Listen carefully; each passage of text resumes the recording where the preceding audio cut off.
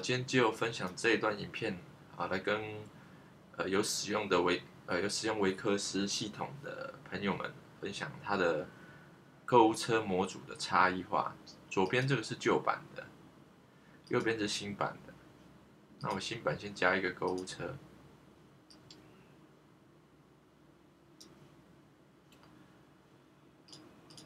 好，那编辑系统我们可以看到。左边这个旧版的购物车，我们从这个 Manage Store 这边进去。好，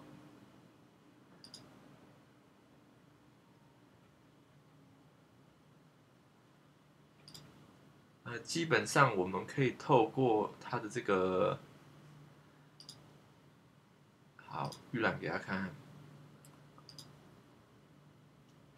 旧版我们可以改这个 ADD to Cart， 但是新版的没办法。看一下，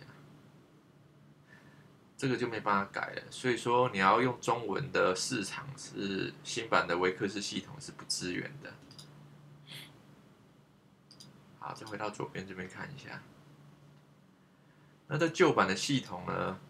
如果您之前已经有注册旧版的系统，那你还有办法改，因为它不会去更改，所以我们可以用这个，我记得没错的话是这个地方，好，这里，Style Product Page 这边就可以去改你要的字，比方说这个加入购物车或者说其他的字眼自己去改，你看，这边就会跟着变动。可是新版这边呢，有没有这样的功能呢？我先看一下。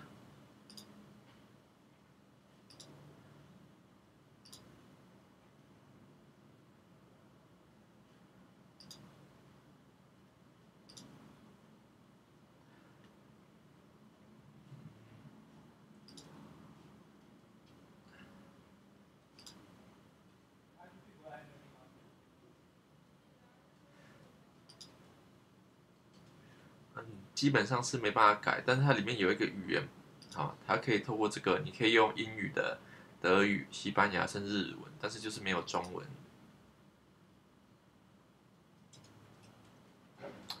所以新版的，对啊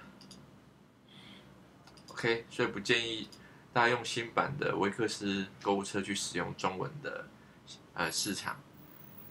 OK， 以上先分享到这边，谢谢。